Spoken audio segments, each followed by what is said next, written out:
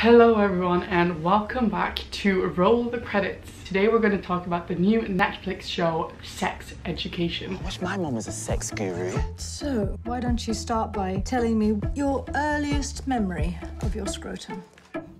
Trust me, you don't. So this launched on Friday the 11th of January. It's 8 episodes, they're all about an hour long. And the main plot of the show is that it's kind of set around these three main people. They're in a high school, well it's a secondary school in England, and it centers around the main character of Otis Milburn, who's played by Asa Butterfield, and then his best friend Eric, and then a new person that they befriend called Maeve. They start helping out the students in the school with all of their sex problems, and you might be wondering, how the hell do they have the information, the education and the knowledge about these sex problems that these kids have? Well, the good thing about Otis is that his mother Jean is a sex therapist, so he knows everything that has to do with any issues that you may or may not have with sex. The only thing about Otis is that he is 100% inexperienced when it comes to sex, like to the point where he can't even touch himself because he's just so uncomfortable with the whole idea of sex and just masturbation and everything like that. So he takes what he's heard and been educated by his mother and takes it into practice in school to help out the kids with their issue. And together, him and Maeve, they start making money from it and creating this whole business around sex educating their fellow classmates. Sex therapists? This could be awesome.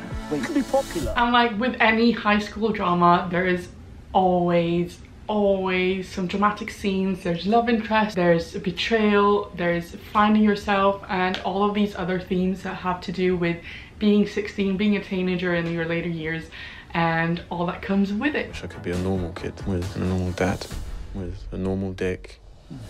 So yeah, I really want to talk a little bit about the cast because it is a stellar cast. Most of these names I've never heard of. Obviously we have like the main character who's played by Asa Butterfield, who is known for like The Boy in Striped Pajamas, Hugo, and a couple of more films I've never actually watched, but I have watched those too. And then obviously the woman who plays his mother is Gillian Anderson, one of my favorite actresses and kind of like the reason why I heard about sex education even being a thing. And she is just fantastic in this role. She's usually just playing like super serious roles, but here she's like getting high with people from Otis' school, and she's just like kind of like a cool mom, but also like super not cool because she's a sex therapist, and that's a little bit awkward, especially if you're a teenage boy.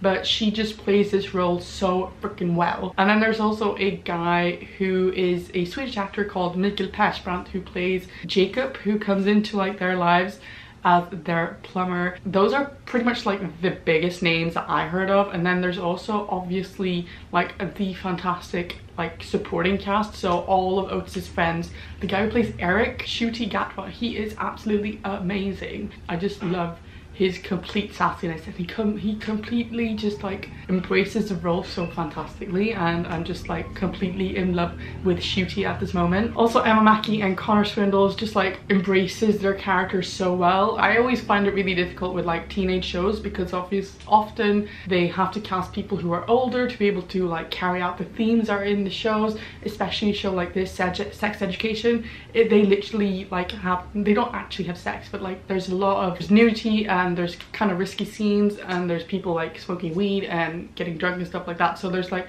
quite serious themes, and themes are like related to any high schooler, to be honest. But I just like how despite these actors not being 16 in real life, they play it really well. My one issue with this show, like there's really just one issue, and it's how Americanized it is. It's really weird because British TV shows do really well abroad. Like people like The Crown is one of the biggest things on planet Earth. It's like the biggest Netflix production to have ever been made, and it's all about like the British royal family. But making a TV show about a British high school apparently has to be like packaged into this weird Americanized thing. And what I mean about this is that, so Otis's new friend Maeve, she starts dating this guy who's on the swim team, which is a little bit weird because never in any British show has there really been like a sports team. He also wears a Letterman jacket, which is such an American thing to do. So it kind of looks and feels like an American high school when it's actually set in Britain somewhere. For me, it kind of feels like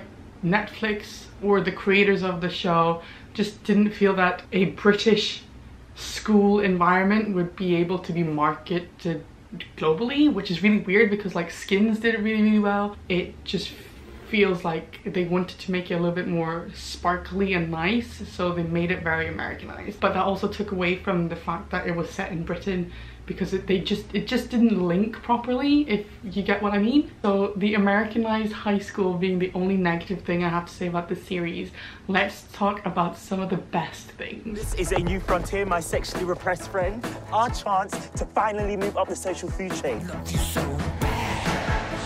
So something that really stood out to me and a lot of other people is like the 80s vibe of the entire show. Like the aesthetic of the show is very 80s. So it just means that the clothes they're wearing and the way that they graded the series is very 80s. It kind of looks like The Breakfast Club and all of those like high school dramas set back in the 80s. And what was odd was in the beginning I was like, wait, is this based, like, is this set in the 80s? And then all of a sudden one of the characters mentioned Pornhub and I was like, okay, yeah, definitely not set in the 80s because there was no internet back then. And they have like their cell phones and all of these things. It's just the aesthetic of it all, like the car that his mum drives, the bikes that they have, the clothes that they have, the overall look of the show is very 80s. Some people don't like it. I actually really like it because it just proves that the thought that went into the production design. There's so much time and effort and so much like heart went into the show, instead of just like producing a fun high school drama and just like shoving it into like a normal high school setting. They actually put a lot of time and effort into this.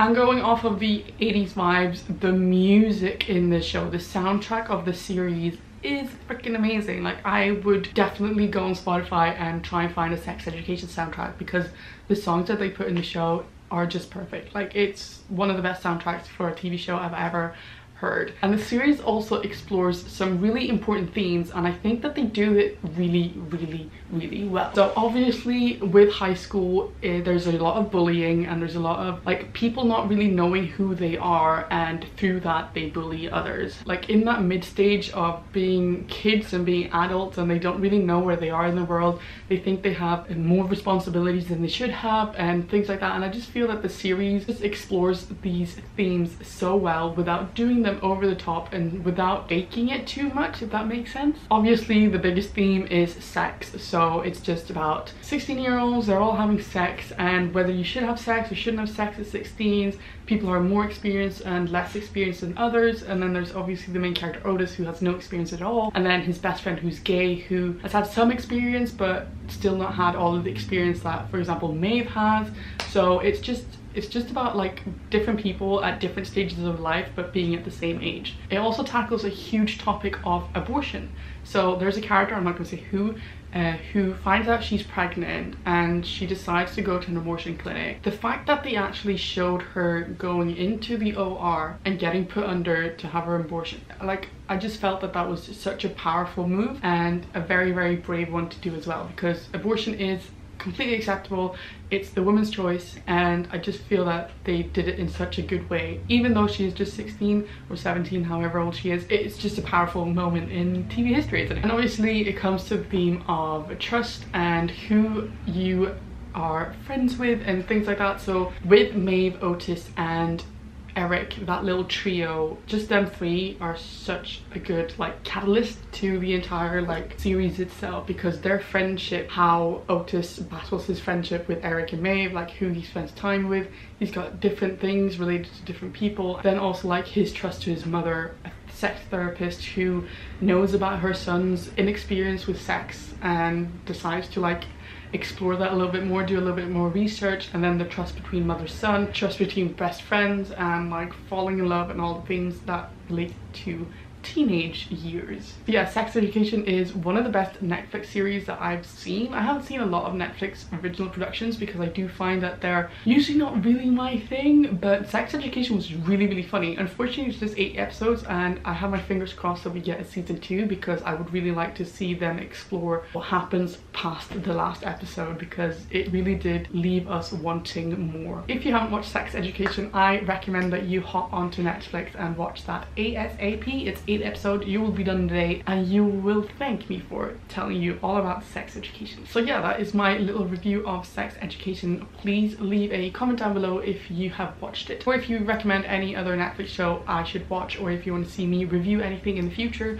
please leave a comment down below. Also subscribe to the channel, that would be lovely. I am making reviews and talking about film and TV every Saturday on this channel, so do make sure that you subscribe so you don't miss any future videos. So that has been it for this episode. What can I say?